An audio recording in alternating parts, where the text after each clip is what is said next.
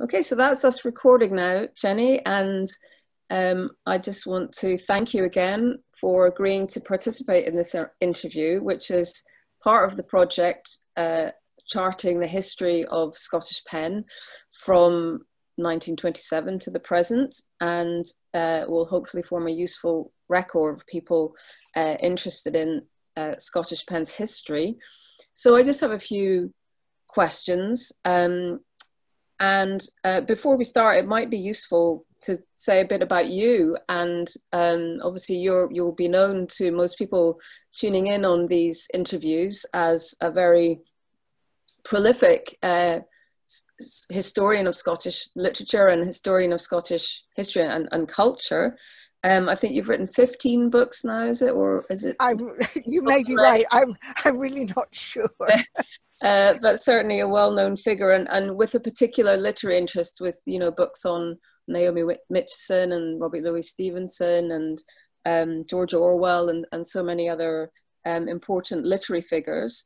But I'd like to just start off by asking you when you joined Scottish PEN and why you joined it as well.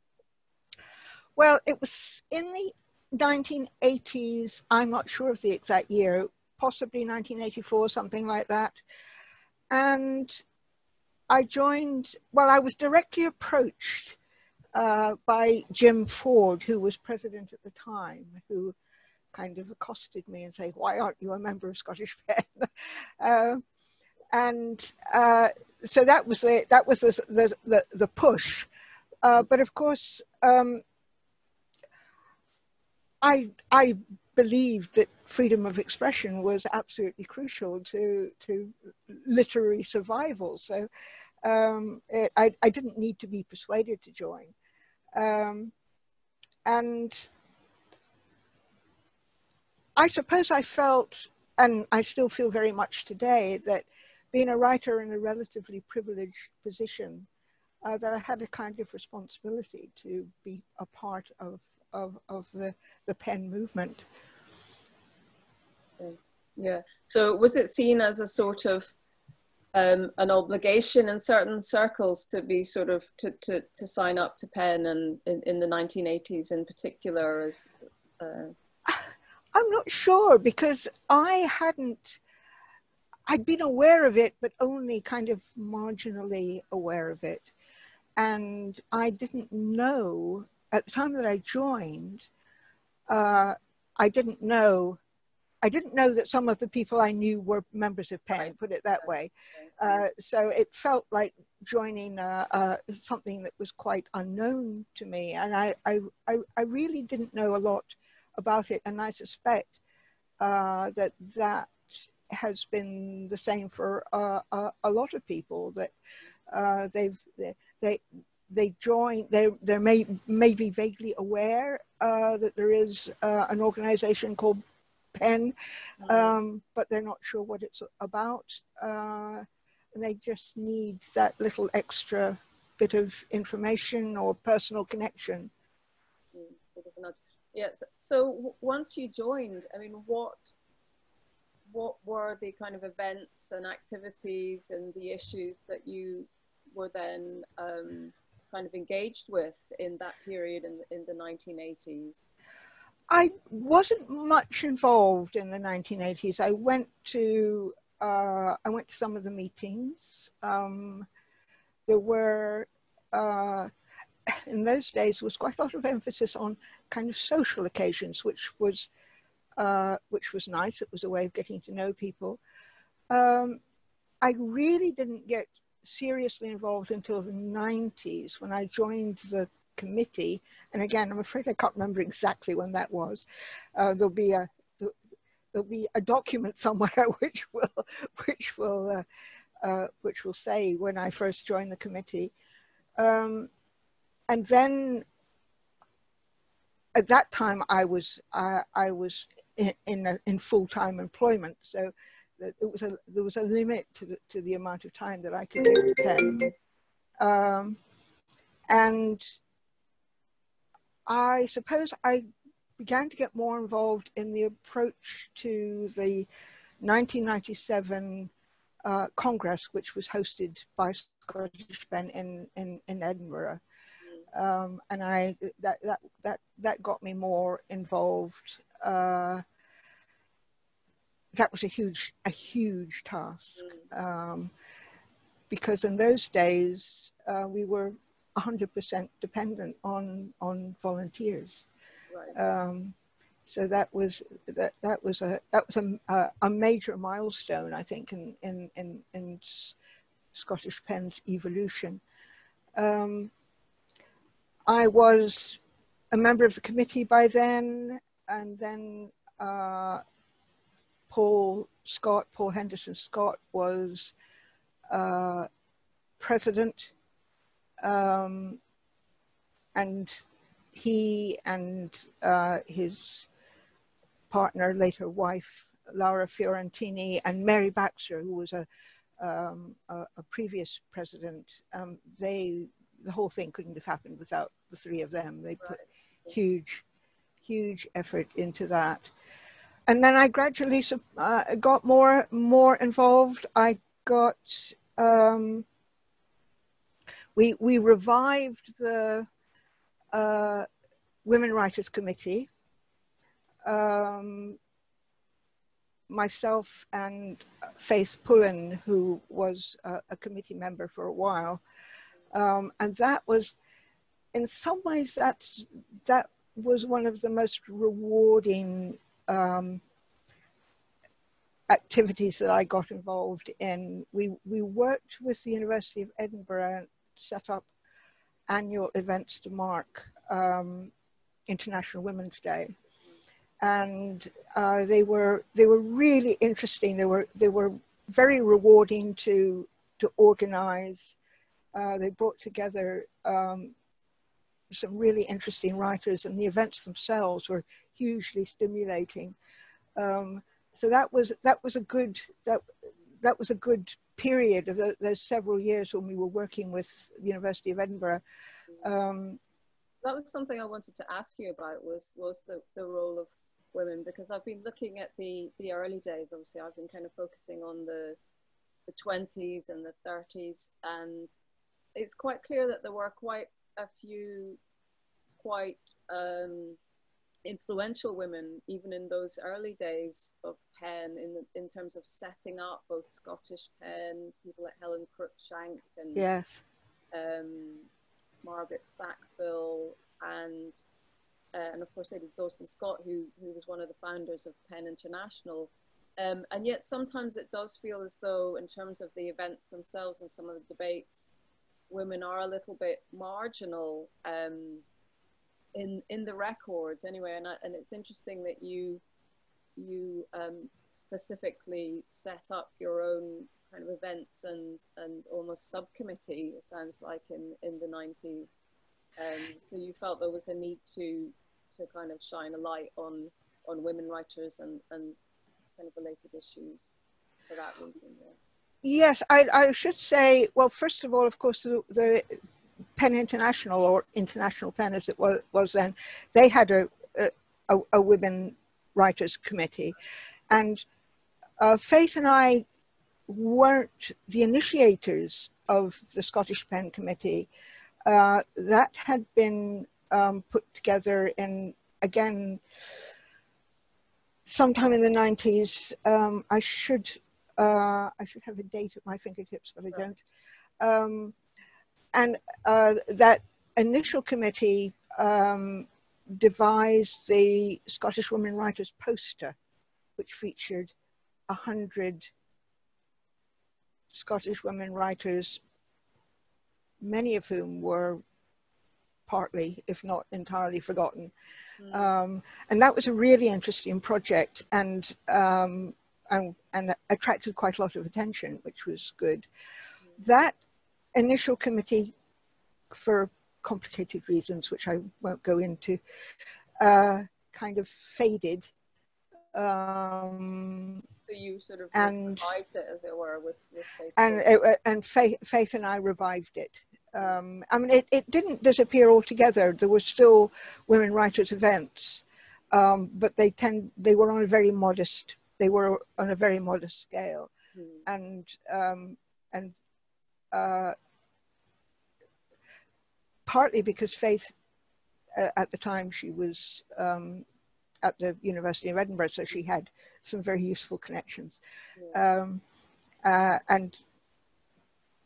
the Institute for Advanced Studies in the Humanities were interested in getting involved, which was a big help because they partially funded the events and provided a venue and had all kinds of useful connections. So that was very worthwhile, and it's one of the things that I, just on a personal level, I enjoyed most and felt I got most out of. And did that then feed into the 1997 Congress? I was interested to hear a little bit more about that Congress, and did that feature sort of specific women's events within the program? Or? It did, although our revival of the Women Writers Committee came after that. But there was, in fact, there was one event on women writers which I took part in at the 1997 Congress, and I can't remember all the others who were there. But there was at least one specific women writers event, and of course, normally at Congress, each of the different groups have their own meetings. So yes, I mean, as far as PEN International was concerned, there has for quite some time been quite a strong effort to give more space to women writers, and some of the women on the PEN International Women Writers Committee have been pretty strong voices, I have to say. So what are your memories of the 1997 Congress? I mean, was it a great success? And was it, well, it was. What were the hot issues of the Congress? Well, I wasn't 100% involved because I was still working at the time, and so I took a couple of days off, and my main role was, apart from the event that I took part in, my main role was meeting people at the airport, and ferrying them to Pollock Halls. But it was like all congresses. There is such a buzz simply from the fact that writers from so many different parts of the world are getting together, and you have the opportunity to meet all kinds of people, and you also get an insight into what's the best way of describing it, a kind of all the backroom stuff that is going on. The gossip. And the gossip and the personalities who are well known in PEN International circles, and for good and perhaps not so good reasons. The troublemakers. They're always the interesting ones. Yeah. And it's such a kind of cauldron of different interests, and sometimes conflicting interests, and you know the debates can be extremely heated. Yeah. And as I say, there were certain personalities who were known to be, you know, rather fiery and subversive. Yeah. That brings me to one of my other questions, because there's this, you know, the central, I suppose the founding understanding of PEN is this concept of friendly cooperation, isn't it, between writers, and that PEN is not a political organization. It's not a campaigning organization in a specifically political direction, and yet politics is always often very much on the agenda. And I'm very interested in this tension and how it might play out, particularly in the Congress, when people from diverse cultures and opinions come together to discuss things. How do you think PEN as an organisation, and specifically, I suppose, Scottish PEN, manages that tension and is able to maintain that sense of friendliness, which sort of ideally transcends the specific political allegiances of members? Is that tested in these kind of congresses?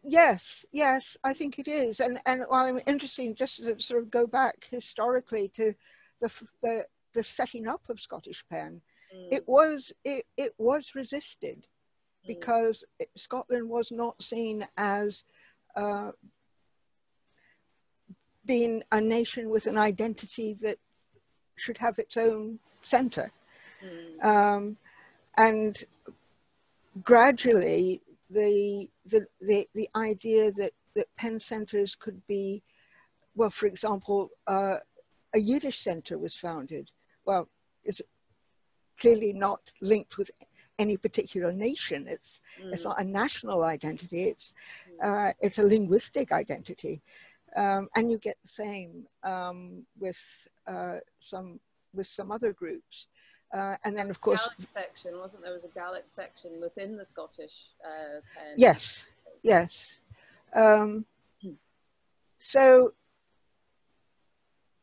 PEN has had to be very accommodating, but inevitably there are all kinds of conflicts. There can be huge debates on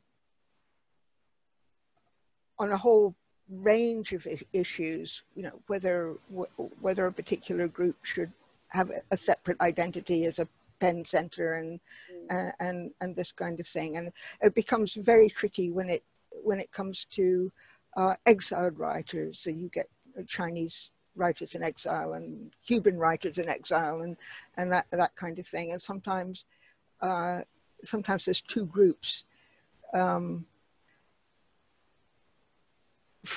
with apparently the same identity, but are in fact very different. And it often seems to be that some of the tension revolves around the right of a writer, of any individual writer to say, to have the freedom to write and say what they think, and to defend that, as opposed, so it's the right to speak and write as opposed to the right to speak and write a particular content. I suppose, is that the distinction, that it's about defending that kind of freedom to commit to writing or to speak, rather than what is spoken? Or is it more complex than that? I think it's more complex than that. I mean, broadly, it is that. But then there is, as all defenders, well, most defenders of freedom of expression will say, it's a right that has to be handled responsibly. And so you do have to call out the misuse, the damaging use of freedom of expression. And we know now, more than ever, that allowing people to say whatever they think in an irresponsible way can be extremely damaging, and both to individuals and politically and in all kinds of ways. And that's a real challenge for PEN now, I think, to be quite nuanced in the way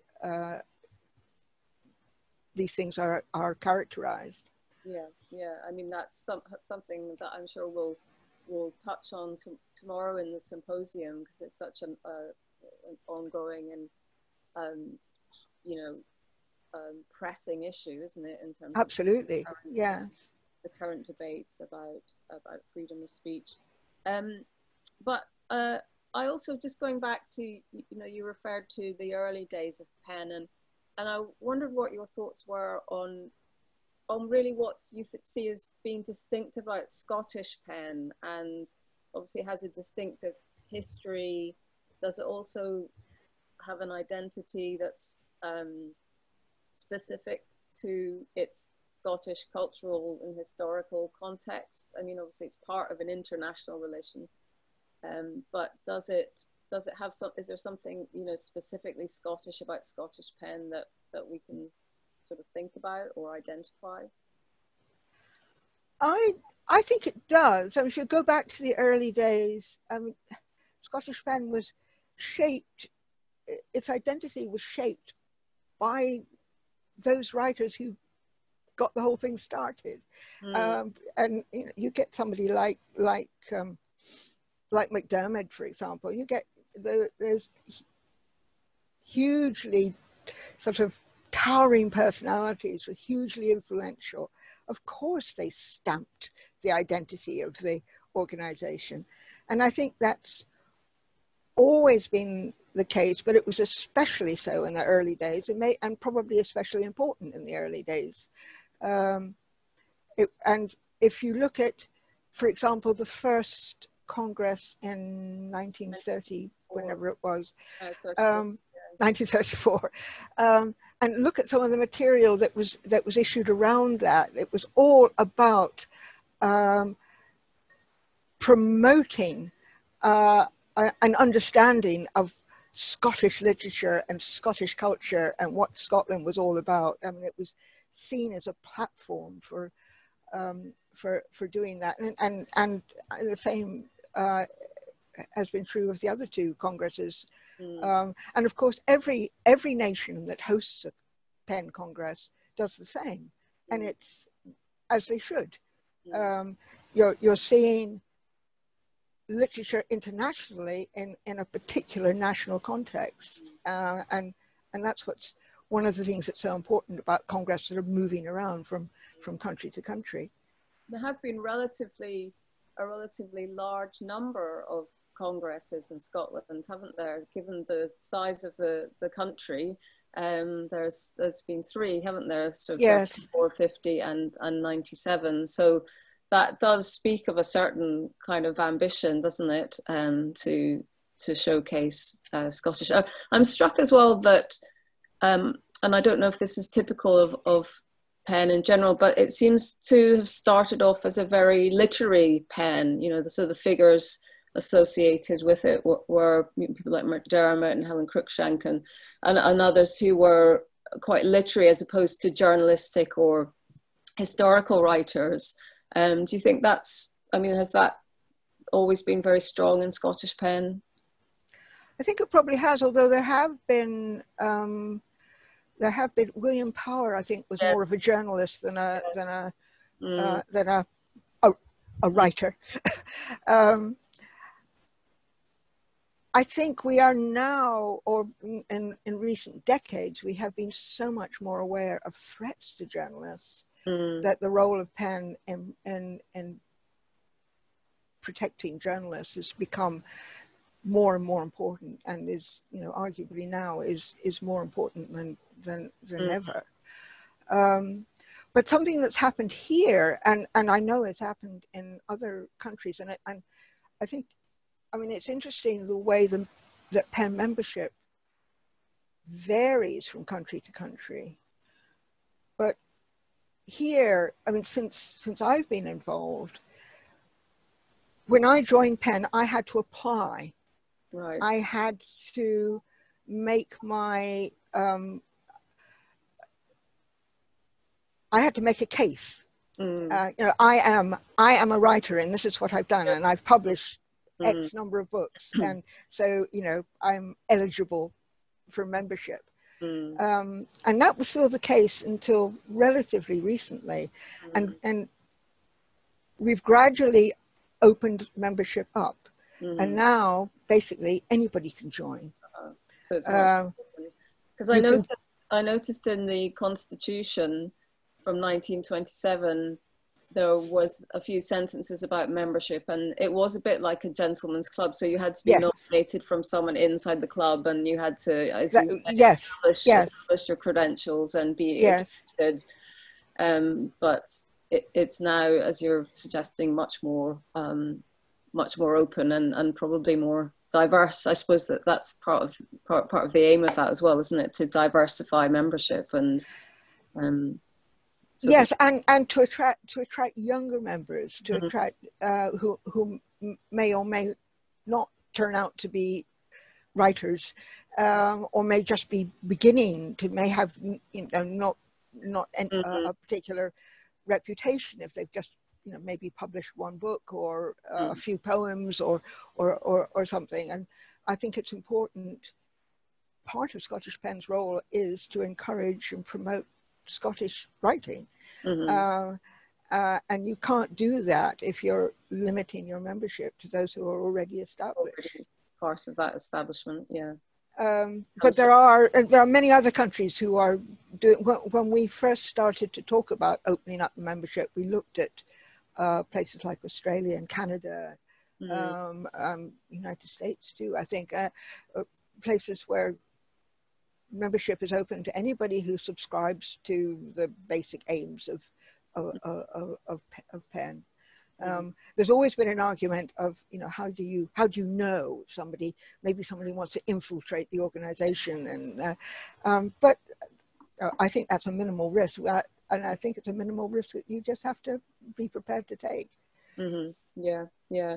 And so in terms of membership, who do you think have been the sort of shaping figures of Scottish PEN? I mean, you mentioned McDermott, obviously, is well known as or certainly one of the founding figures. But in terms of, you know, good and bad, I suppose, influence on the organisation, who would you sort of point to as being particularly influential? Well, I think several of those founding members. I mean, Helen Cruikshank, I think, was really important. She seemed to hold things together for a period of years. And am I right in thinking, because I was looking at the sort of lines of succession, it looks as though she sort of directly took over from McDermott when he resigned in, I think it was 1929. He didn't last very long, did he? And it looked as though she sort of stepped into his role as a sort of almost like a calming figure. Yes. Yes, she had very much a sort of nurturing role, I think, in the literary environment generally. And I think, I mean, I haven't gone into this in any detail, but I suspect that, as you say, I think she really kind of held things together. And she also helped a lot of individual writers, but but yes, I mean, I definitely think her role should not be underestimated, and in terms of PEN generally. There's a whole period that I don't really know a great deal about. I suppose the period sort of wartime after the Second World War, and when I came to be involved in PEN, as I say, Paul Scott was partly because he had so many useful connections and very useful experience as a diplomat, and he was the linchpin of the 1997 Congress. But in my experience, every president has brought something particular and valuable to the organization, and with different interests, different emphasis during their presidency. But again, that really is as it should be. The important thing is, and I think the last 10, 20 years have demonstrated this. The important thing is for each successive president maybe to take things in a slightly different direction, but to build on what has gone before, not to jettison it, not to abandon what has gone before. And I think without that sense of gradually building, expanding, becoming more ambitious, the organization would just kind of be treading water. It wouldn't really have a great deal to contribute. Yeah, and as you said before, with that has to be that sense of always engaging the next generation, isn't it? That seems to be crucial to the perpetuation and of the energy that kind of makes PEN significant, makes it a kind of notable organization in terms of its influence. I think that's right. And of course, what has been kind of almost revolutionary in our development has been starting from Tessa Ransford's presidency, or really actually starting before that, but just naming a particular milestone. Tessa got our office for us. Okay. And a room of one's own, as it were. Yeah, absolutely. And it made so much difference. Even, I mean, it's a tiny office, and it's, of course, we really do need somewhere a bit more substantial. But having an office, having an address, having that kind of identity of location was a huge step forward, just psychologically as well as in terms of promoting Scotland's presence, Scottish PEN's presence. That was, and it's really from that moment, the next step was getting funding to employ staff, and gradually we've built on that. And I have to say that we've had some fantastic part-time staff who've done a huge amount to expand our activities and just generally promote our involvement in all kinds of really, really crucial issues, like the whole defamation campaign. Yeah, and I mean, the campaigns are obviously incredibly important, but I was interested that you mentioned previously about the importance of the social aspect of PEN, and is that easy still to continue? Are there still social events to promote the kind of, I suppose, the friendliness between writers? Then are there still those opportunities? Well, I know there was a certain amount of, I noticed there was a speech by, it was H.G. Wells in the 30s, and he said, you know, it would be terrible if PEN just became a social club, and you know, there's all this politics going on, but although the social dimension is also important. Does that still happen? Well, that's an interesting question, because what has happened is a diminishing of that aspect.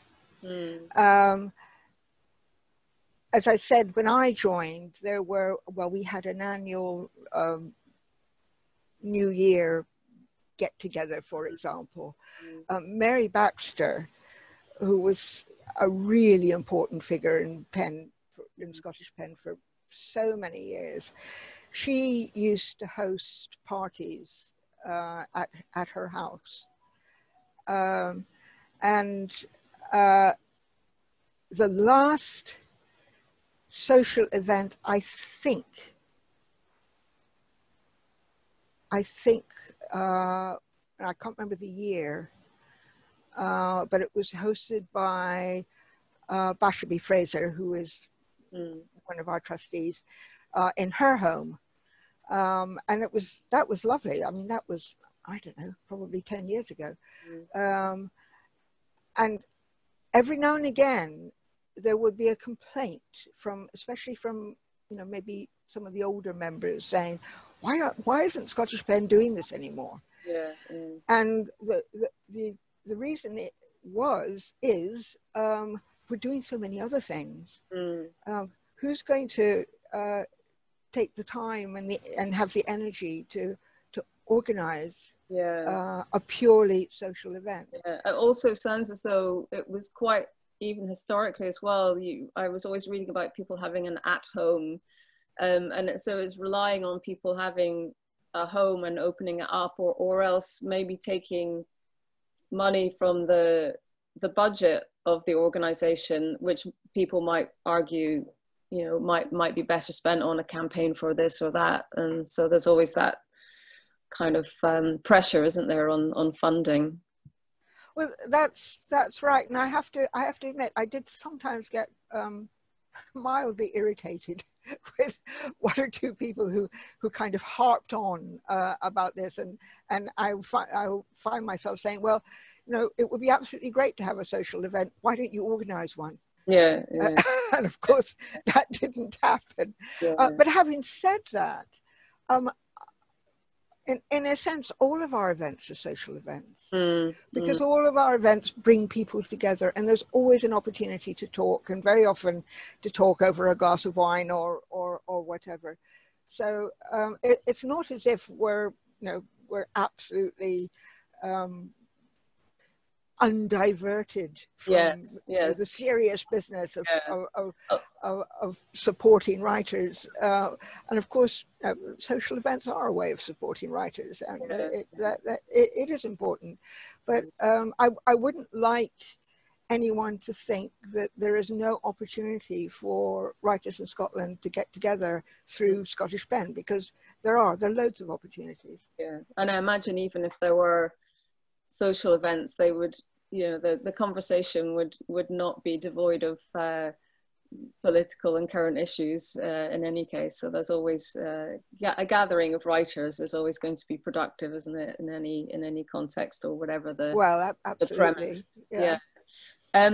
So I just wanted to sort of, I suppose, come to a conclusion by thinking about the future, almost inevitably, and ask you what you think are the sort of future risks, but also maybe opportunities for Scottish PEN. Obviously, we're in a very, concerning political and social and medical situation currently. But what do you see as the kind of the as I say, the opportunities, but maybe the dangers for the organisation as we look at what lies ahead of us?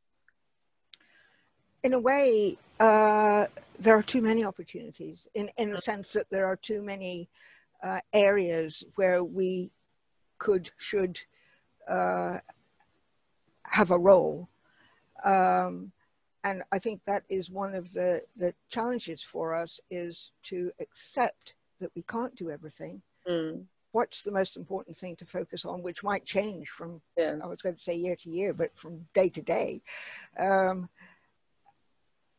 think it's important for us to be in a position to react quickly when something comes up that is seriously urgent. And I think we're pretty good at doing that. Our Writers at Risk Committee is pretty nimble in the way it can respond to, well, you know, for example, the situation in Belarus.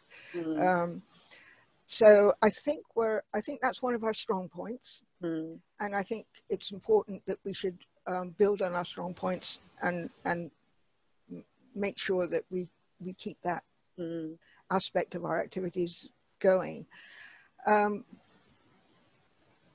In the last few years, we've done quite a lot in working, well, quite a lot. We've had a big focus on working with marginal communities. And I think within Scotland, or within Scotland, yes.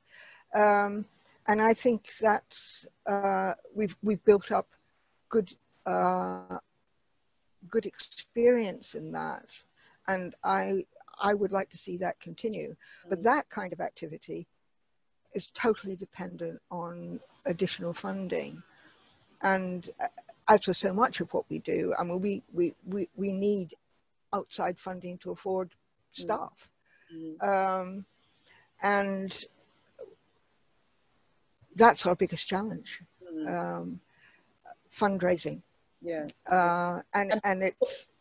What form does the fundraising take currently?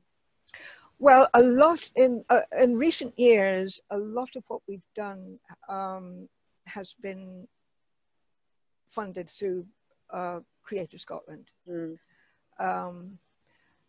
But our most recent applications have not been successful. And I think there is a feeling that Creative Scotland feel, well, you know, we've given them quite a lot, really, you know, they need to look elsewhere for support. The Roundtree funding for the whole defamation project has been really important to us, and that is that is continuing for another year, I think. I'm sure somebody will be able to tell you exactly what the situation is there. So it's diversifying funding is going to be the challenge. Yeah, absolutely. And you know, we've had numerous unsuccessful goes, and of course it's hugely time consuming. Yes. And it's sometimes difficult to keep up the commitment and the enthusiasm when you're being knocked back. So I think without a doubt that is the biggest challenge. And but you know, underpinning that is the challenge of involving individuals who are prepared to put the effort in to and you know, we're very fortunate in the board that we have at the moment, because there are people with the right experience and the time and the energy to do that. But it does tend to mean, and this is, I know, true of many organizations, many voluntary organizations, that you know, the members of the board, the average age tends to be, you know, they tend to be people who are retired, who just, or have reached a point in their professional careers where they can give time to PEN. And the younger people, it's very hard for younger people to do that. And I think we're particularly appreciative of the younger members of the board,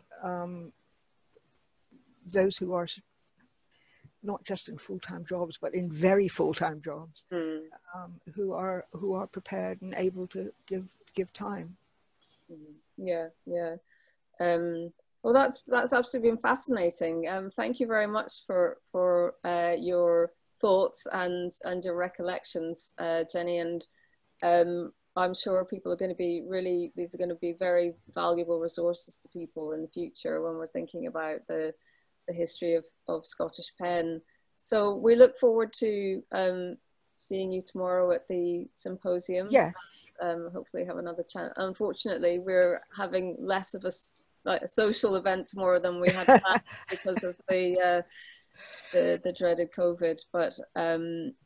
But nonetheless, I hope we'll be able to chat in a congenial context then as well. So it's been lovely to meet you. This is the first time we've met, but yes, yes, really nice. Yeah. So I'm sure you have lots of other things to do with your time today. So I'll let you go. I need to take the dog for a walk. Oh, me too. Yeah. So thank you very much, and look forward to seeing you tomorrow. Right, lovely. Thank you, Helen. Bye now. Right.